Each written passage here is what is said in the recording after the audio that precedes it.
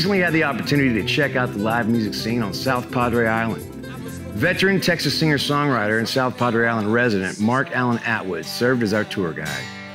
I am an island man, living on surf and sand. I left the smoke of the city behind so I could breathe. I traded concrete and cars for these stars.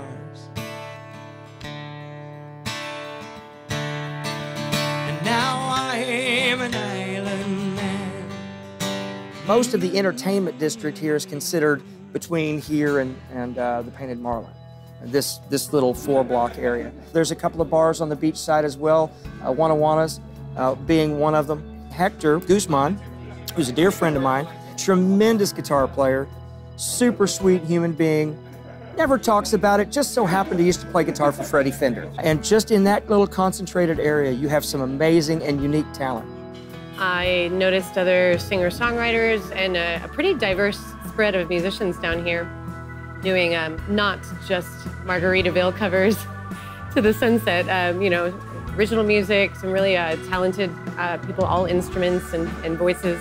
I think part of the appeal was knowing that at any moment I could show up anywhere with my cello and sit in. It's really a family. You know, we know a lot of each other's songs because we all go see each other play, but it's a tight-knit community. It's something that's very special.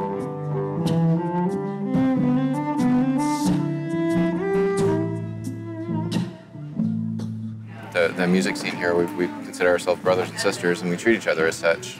Same with Danica and Mark and Jen, actually, on the cello.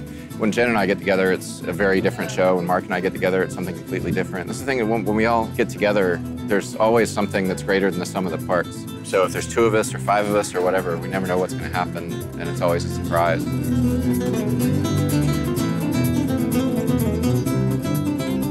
My dear friend and former bass player for many, many years, Matthew Nunn, who lives in Central Texas, came up with this thing called the and drink game. And the spiel goes like this. Put them in your dominant hand, raise them up one time, and say it with us like you mean it, and drink. And you'll have 50 people yelling that at the top of their lungs in unison, and it is a hoot. Put them in your dominant hand, raise them up one time, and say it with us like you mean it, and drink! The shows here are so much fun because I've developed this nice, wonderful little group of folks that come to see me, and it's their show as well. You know, they know the words to the original songs. They know the and drink cheer, and we have a great time here. We really do. This is one of my favorite jobs that I've ever had. And if you look at my office, I've had a lot of offices over the years, and I can honestly say that coming to work here every morning and watching the sunset here every night is absolutely the best office view I've ever had.